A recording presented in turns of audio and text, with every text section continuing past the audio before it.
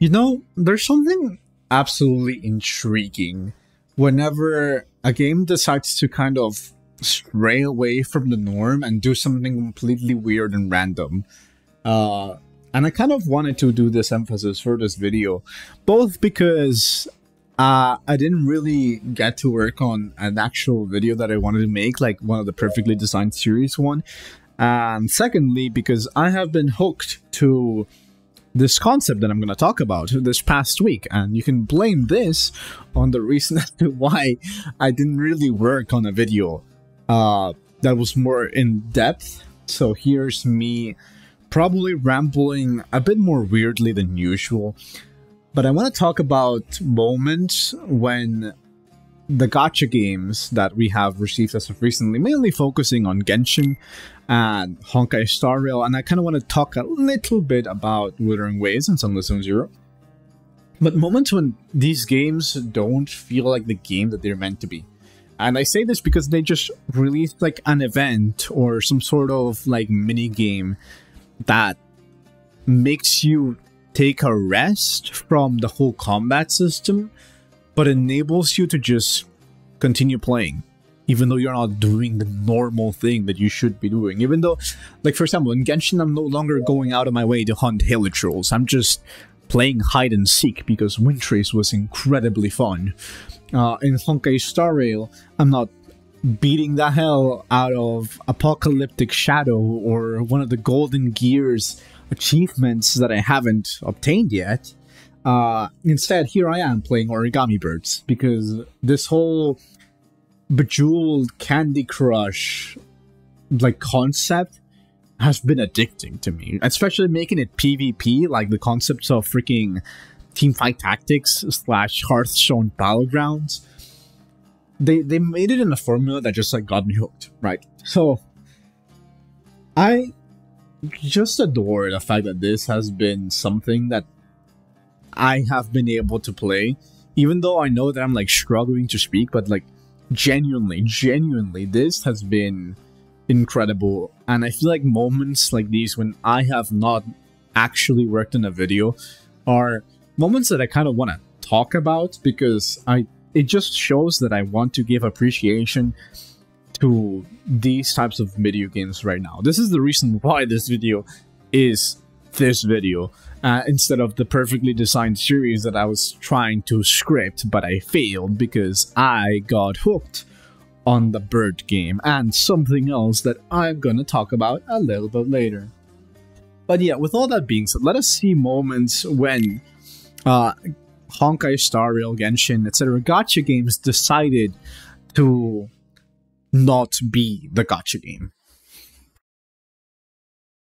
Alright, so I think it would be most appropriate if I start talking about the Origami Birds and why I personally just enjoy them a lot. Especially because it is what we have currently as the background for this, like, essential video.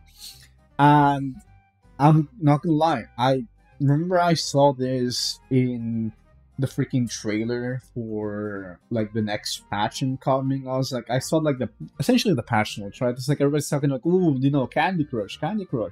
We get to play with like the Origami Birds, etc., etc. And I'm like, oh, like that seems cool. I don't think I'm gonna be that invested. And now here I am making a video about them. No, genuinely speaking, it grabbed me by surprise, but I think it's also because it, like, the Honkai Star Rail developers implemented a good amount of features into this game that made it that much more enjoyable, such as the PvP aspect of it, especially with the fact that they kind of used the gimmick of teamfight tactics, auto chess, Hearthstone battlegrounds. These are games that, personally speaking, I have been very addicted to in the past. Mostly Hearthstone battlegrounds because I'm a degenerate. So being able to have this sort of competitiveness against other players has driven me to want to play this game even further, and even more so as of recently because I unlocked Forbidden Knowledge. Someone told me that the screen does not change like between rounds. So whatever power-ups you created in the previous round will still be there in the next one. And I was like, wait, really? And suddenly I just became more obsessed on this game because I was like, ooh, now suddenly it's not luck, it's skill issue whenever I lose. And thus my competitive nature bursted into existence, and I decided to spend probably a lot more time than I would like to admit in this bird minigame. They also just, I don't know, I like the fact that we can emote, even though throughout this video I don't emote, but I just find it very funny. I wish you could edit those, and it kind of reminds me of my time when I used to play Legends of Runeterra.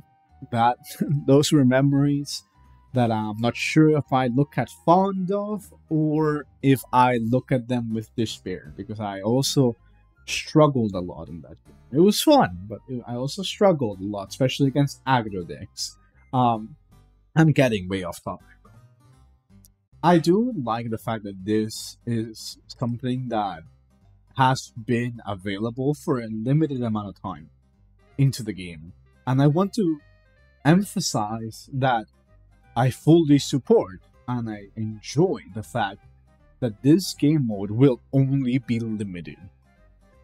And it might feel controversial because you're probably asking, Manny, hold on, if this game mode is something that you have been adoring and that you've been enjoying a lot, why would you rather it be like temporary rather than permanent?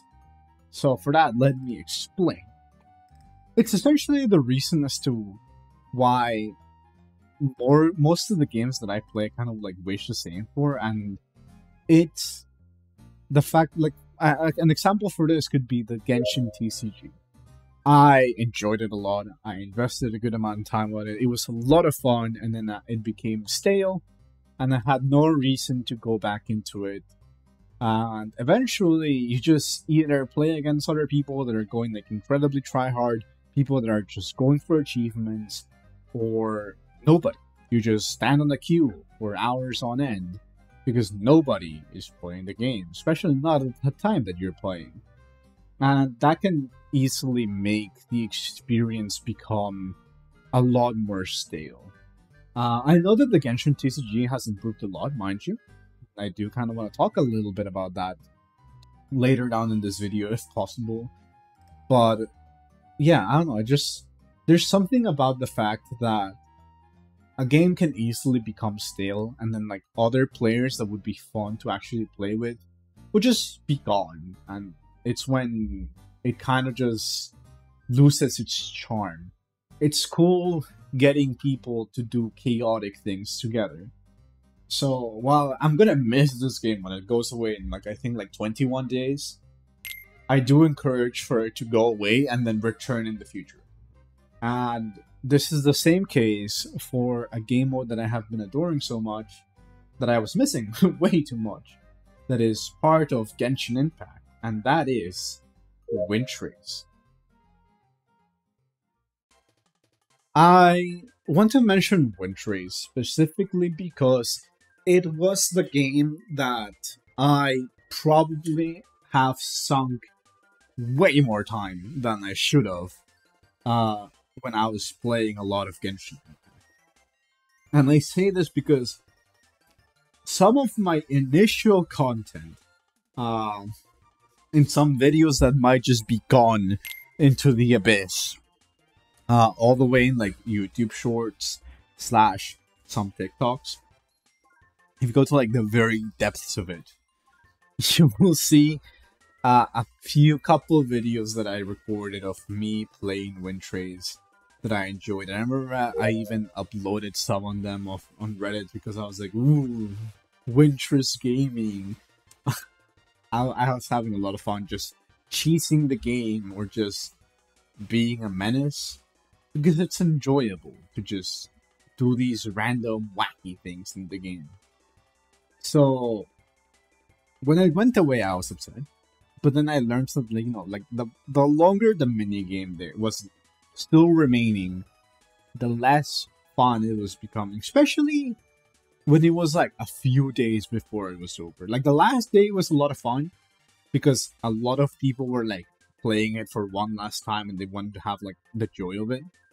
But I like a few days before that, when there were like 4 or 5 days before the game actually went away, it became dull because either you were waiting in like somewhat long queues, or people were disconnecting. There were people that were just like there for like, I don't know, they just weren't taking it seriously per se.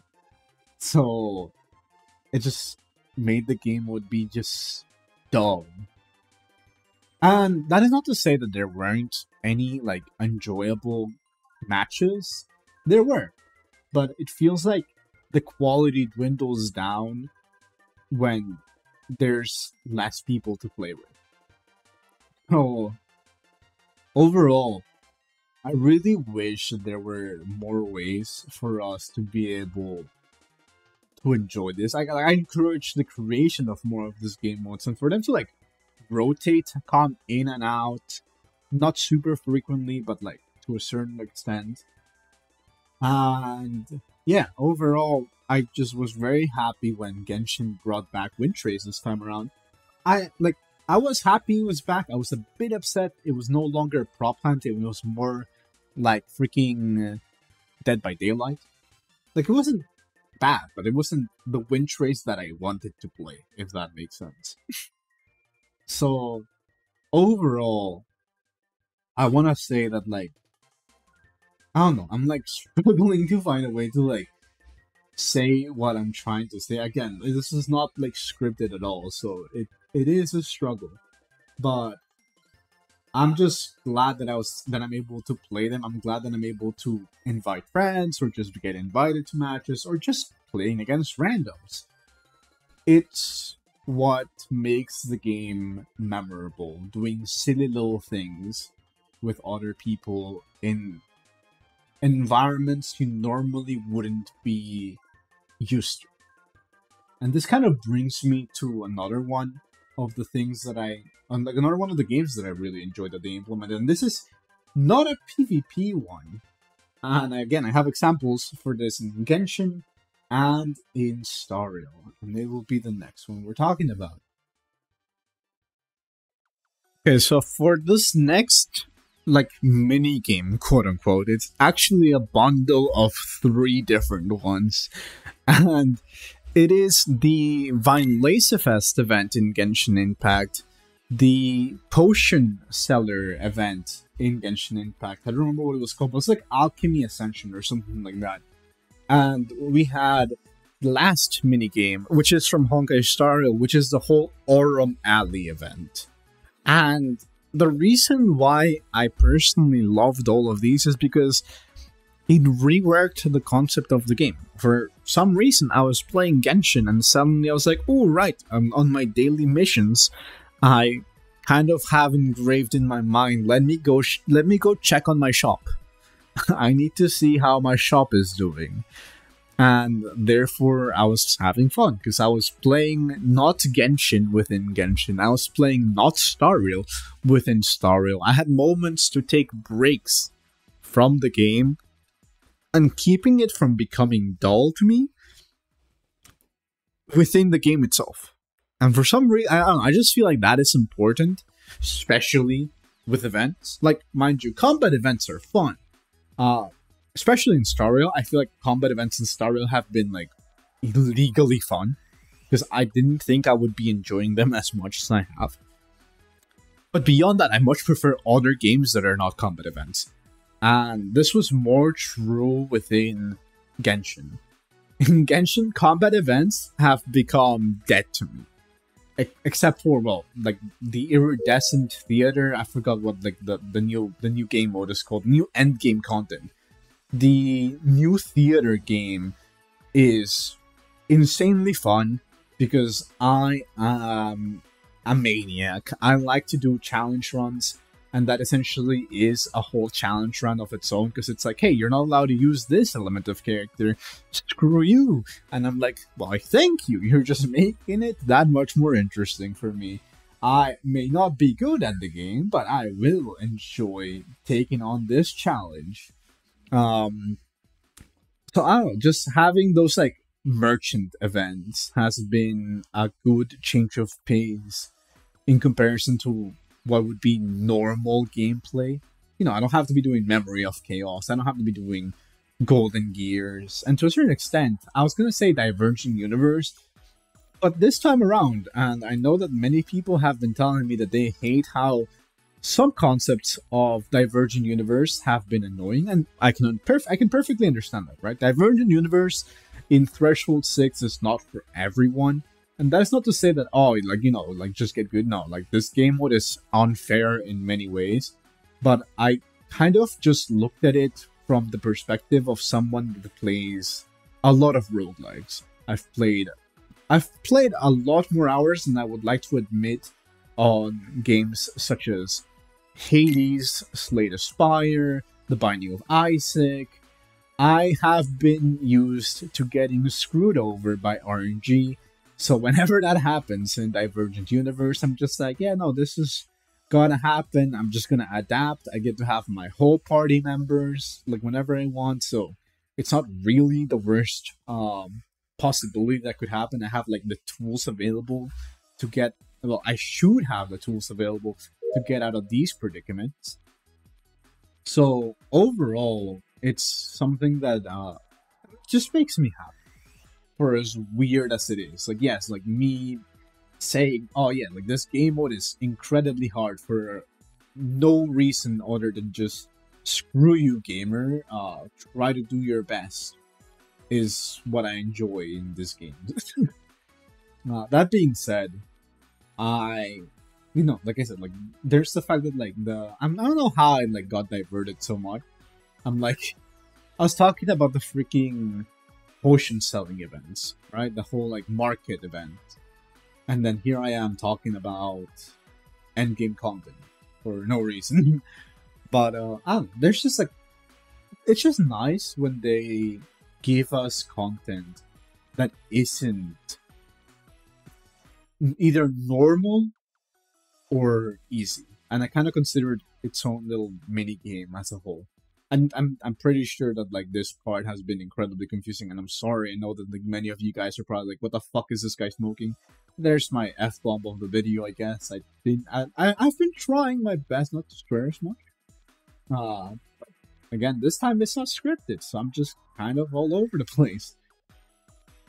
Genuinely though, like, moral of the story is, I like it when the game is not the game. I like it when I can do random silly little things, and that actually kind of makes me move forward to a little bit of conversation that I wanted to have about Sunless Zone Zero, which is actually the gameplay that we have in the background. Yes, this weird mini game that we have in the background where I literally just died is actually from Sunless Zone Zero, because they have an arcade machine where you can just play either Snake or PvP Snake, as well as, like, this. There's also, like, a co-op version of this, right? Or, like, this, like, dog going down minigame. I haven't tried the co-op version, but I've been playing this one way more than I would like to admit. As a matter of fact, I reached at some point rating 34, so I was, like, the top 34 player in the North American server. Now I'm, like, top 61, which is still pretty high. I wish I was in the top 50, but, like, still pretty high, and I genuinely do adore it. At some point, I will go back into this game and try to beat my high score. I think my current high score at the moment that I'm recording this video is of 1,161. So if you want to get ahead of me, that's, like, your score to beat. Go to the depth. Go to 1,161 meters below the starting point, and just tell me you're a better gamer than me, because that clearly is what you are at that point. Yeah, I don't know, I'm, like, rambling on too much, but it feels weird, because, again, I have been adoring Zenless Zone Zero, not because of Zenless Zone Zero, but because of Soul Hounds 3. And I wanted to make a video to talk about that, just like, hey, like, you all should play these things more often, because it's nice to just, for absolutely no reason, have mini games within your game. And while I know that this game is gonna become dead within, like, I don't know, like the next month, because right now, you know, this little mini game is new. Everybody's gonna play it. Eventually, it's gonna become a dead game. Same for like the co-op snakes. Unless I can see streamers playing alongside each other, that is a lot of fun, especially because it's like a 4-player mini game. But beyond that, I don't really see many people actually, you know, doing these mini games if they were to be like permanent. In the case of this, of Some Zero, these are permanent. So again, like eventually this is just gonna die down. Nobody's gonna play it, and I'm gonna feel very sad because I do like these games. And I know that I say that I'm gonna be sad because people are not gonna play the game anymore, but neither am I. And I'm gonna be completely honest about that. That still, no, again, I need more of this. I need more limited time events where I'm just being silly and dying for the dumbest possible reasons. Oh, never mind. My actual score is 1,181, so that's your score to beat. But yeah, essentially, I don't know. I just wanted to ramble on about this game for just the sake of mini games are fun. I need more of them. I'm sorry that I didn't actually make a video that I was meant to do this week, though. Since Jade is going to be releasing next week, I'm going to be compiling everything I can about Jade. Because I do want to have a video on her, especially with how horrifying she is as a character. I am scared. Just snakes are not a thing I like. So the whole whip becoming a freaking snake was a cool detail. And there's so much more that I'm not going to go in depth right now, but like I have found a lot of things that I want to mention about Jade, and that I will probably have to expand further in future videos. So yeah, with all that being said, thank you very much for watching. I hope this rant, it's not really rant, it's just like, thank you for coming to my tech talk. I've just been like rambling on for perhaps way too long, but I hope that you've enjoyed me saying nonsense for a whole, I don't know, how long has this been? Probably over 25 minutes. And yeah, if you enjoy this sort of content where I'm just spewing random nonsense, feel free to subscribe. Hey, it's free, it only takes a second. And if you ever feel like, you know, this is not the sort of content for you, you're more than welcome to unsubscribe. You can always change your mind, right? It's just as quick, only takes a second. So with all that being said and done, thank you very much for watching, and I'll see you all in the next video, in the next proper video. Bye.